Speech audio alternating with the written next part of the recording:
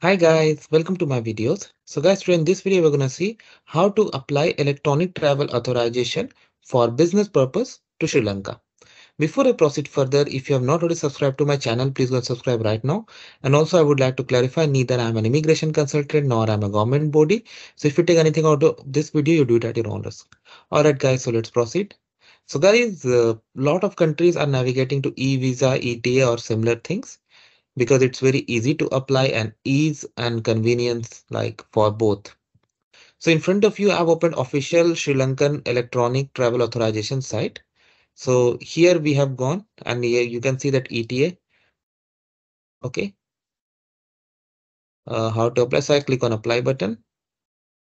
It opens a new tab. Okay. So you have terms condition. Once you agree, you come here. Now you have categories. You can apply it for tourist, tourism, business, and for transit. So we are going for business, so we'll apply for as an individual. Okay. All right. So four tabs it is. Submit first is fill the details, second is review, third payment option, and then fourth confirmation. And if it is done, you are good. Like if it is granted, you are good. So first and whatever all the information that I fill in this are sample. Okay. They're not real. So don't confuse it with anything real. Okay. So let's go, guys. So surname, family name. So I'm just putting sample.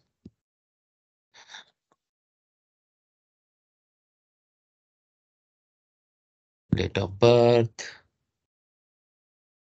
Okay, I'm just putting sample, guys. Nationality,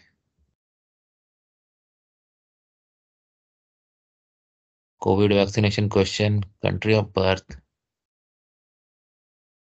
Some fields are not mandatory, so I'm skipping them, but you should provide that if you have it. There's a sample, okay, not real.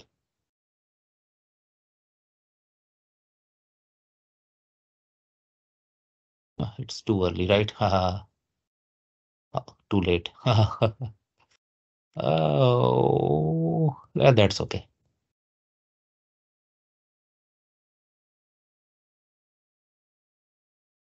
Okay. Child information in parent passport. Okay. If you click on enable, it's gonna ask for these questions. So like if he's going along, he doesn't need to provide children information. Travel information have where you have been during last 14 days before this travel. Call in which country you were. So I'll select this arrival date intended. Oh, I'm sorry, guys. Yeah, that's simpler. Purpose of visit: participate in business meeting or negotiation. I'll select this. Description: provide correct information, not like this. I'm leaving this, but you should provide that. Contact details of the applicant company, telephone number. Wow, only this field is mandatory, but provide on the number, otherwise how they'll identify. Of Sri Lankan company. Okay, for Sri Lankan company, they have made it mandatory.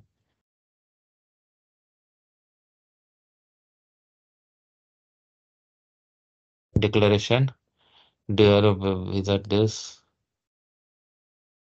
Oh, you're not eligible for visa. Why? Maybe because of the why? Citizenship. We're not sure. Let me check it. I'm just checking.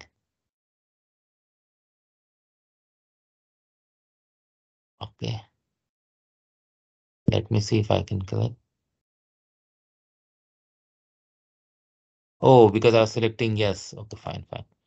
Do you have a multiple entry visa to Sri Lanka? Are you granting of validity or obtained an exchange? So it's not because of nationality, this is because I was selecting this. So it's okay. You can again read guidelines to confirm. Are you granting Sri Lanka with a validity? No. If I select yes to any of this, yeah. So that was the message. It's not because of nationality. Okay. To confirm the information is correct, and I'll go to next. Valid passport number. Oh, passport number missed. Again, this is sample, guys.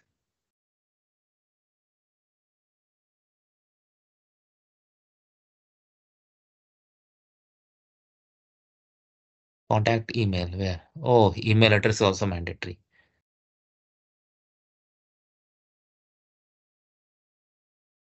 Simple, guys. Okay. Now you need to provide info, check the details as fees given, and you can confirm. Then it will go to the next screen where you can pay, and from there it goes. So obviously, I'm not going to do that, but you got an idea. So thanks for watching this video. Please subscribe to the channel. Thank you.